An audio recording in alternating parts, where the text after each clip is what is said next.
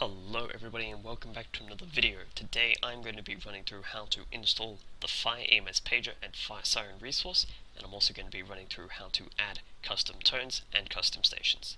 The first thing you're going to want to do is download a fresh copy of the resource.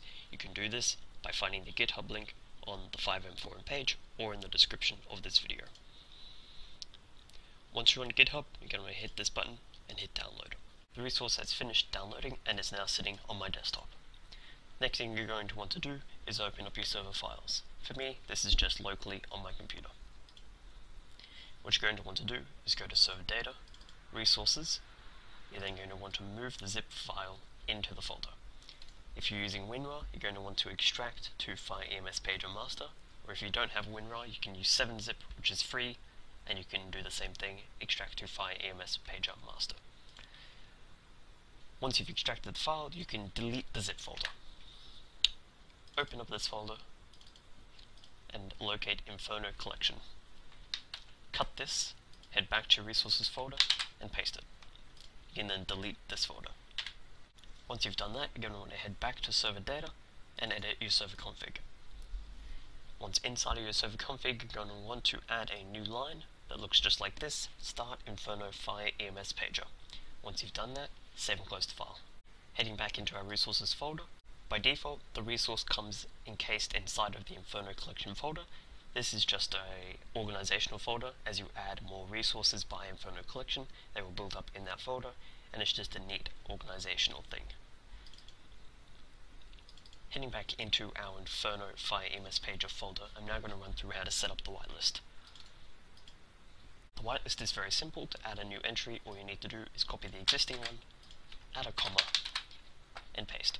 Each entry has 4 options. The first is Steam Hex. This is a player's Steam hexadecimal. To get a person's Steam hexadecimal, what you're going to want to do is go back to your internet browser and open up vacband.com. Then you're going to want to copy and paste the person's Steam community URL into the box and hit search. Once you've done that, you're going to look for Steam 3ID 64-bit and copy the user's hexadecimal. Once you've done that, you can head back to the folder and paste that Steam hexadecimal. Note that you do need to keep the Steam prefix. After that, you have 3 options: Pager, Page, and Fire Command.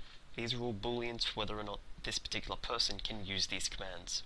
For example, if you have a regular firefighter, you might give them access to the Pager command, but not give them access to the Page and Fire Siren. Whereas if you have a supervisor or a fire lieutenant or something like that, you might give them access to all 3. Once you've finished with this file, you can save and close it.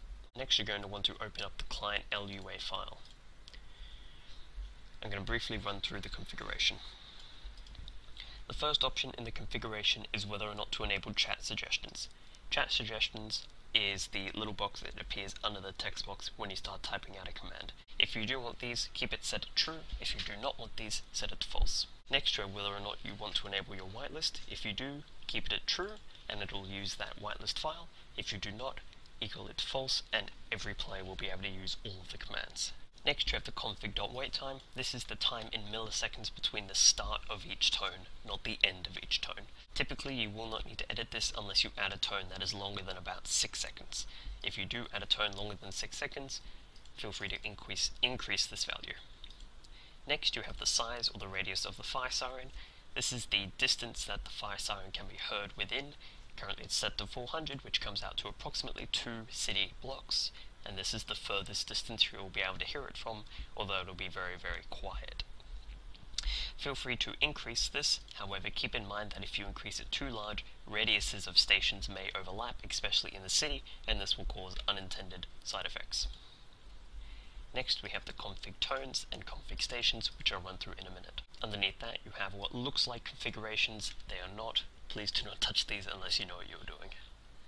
And that is how you install the Inferno Fire EMS Pager resource. If that's all you're here for today, thank you for watching. If not, stick around and I'll be telling you how to install custom tones and custom stations. The first step in adding a custom tone is opening a resource LUA file. At the bottom of this file, you will see 4 default tones. To add a new tone, add a comma, copy the file path, and then add the name of your new tone.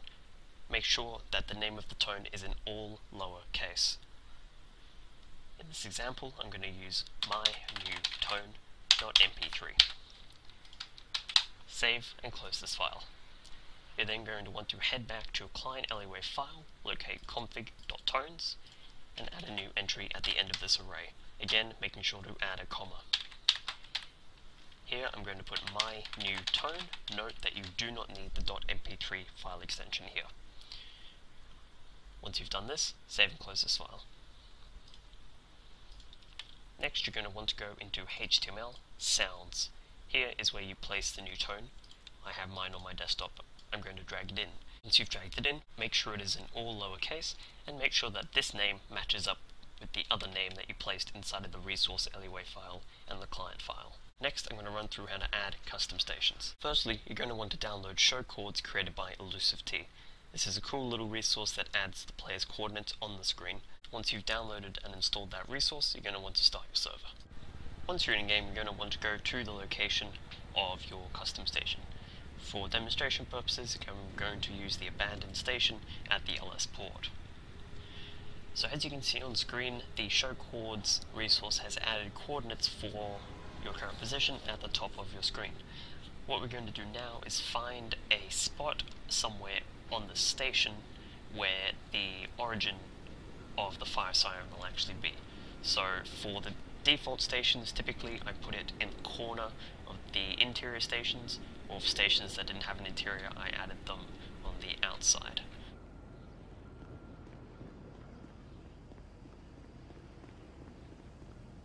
So for demonstration purposes, I'm just going to put it in the far corner back here. What you're going to want to do is either write down or take a screenshot of the coordinates at the top of your screen.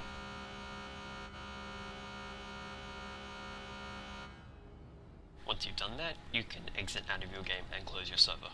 Now that you have these coordinates, you're going to want to head back to your client.alleyway file. You're then going to want to find the config.stations.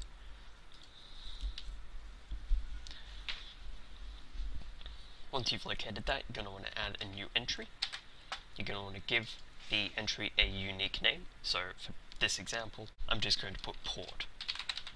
Make sure that the name is one word and is unique from the other names. Next, we need to put the coordinates of the station in vector3 form. Vector3s are basically just x, y, and z. You can then also add a name at the end if you want to. Once you've done that, you can save and close the file and restart your server.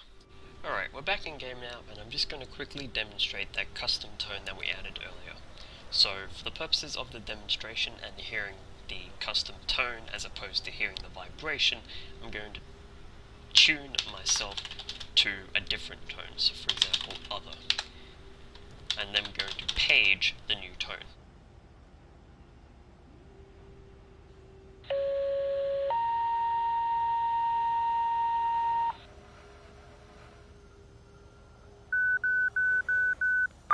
And there you go.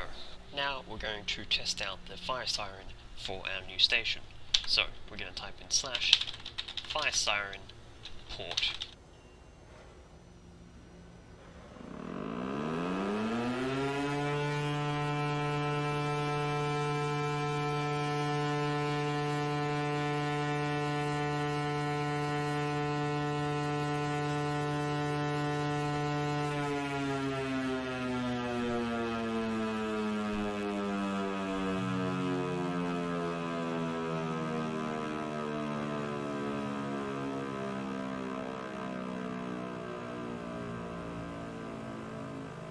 And you can hear there that we're getting out of the radius of the station.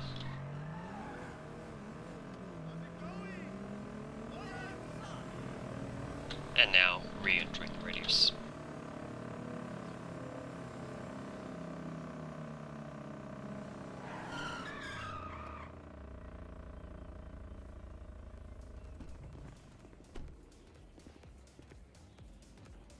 And there you go everybody, that is how you add custom tones and custom stations to your Inferno Fire EMS Pager resource. If you have any questions, please feel free to have a read through the wiki, and also create an issue on GitHub if you need to. If neither of those really floats your boat, feel free to contact me on Discord.